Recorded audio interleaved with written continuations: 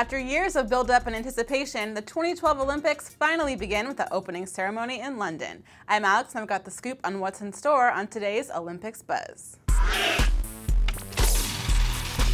The event's traditional trappings include the parade of athletes, welcoming speeches, anthems, proclamations, and the official opening of the Games by the host country's head of state, in this case, Her Majesty the Queen, recovered from her Diamond Jubilee revels and ready to get back into party mode.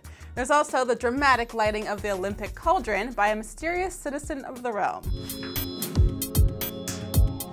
And of course, there's the show. With director Danny Boyle choosing the theme Isles of Wonder, the stadium's interior will be transformed into a pastoral English countryside scene, complete with meadows, fields, rivers, and farm animals. Secrecy is always tight for the ceremonies, but word is a mosh pit and a fake cloud that will provide some typical British rain are also being worked into the festivities. There's no mystery to the closing act. Paul McCartney, the blabbermouth Beatle, let it slip months ago that he will be performing at ceremony's end. Let the games begin, and be sure to check out SideReel's Olympics page for regular updates.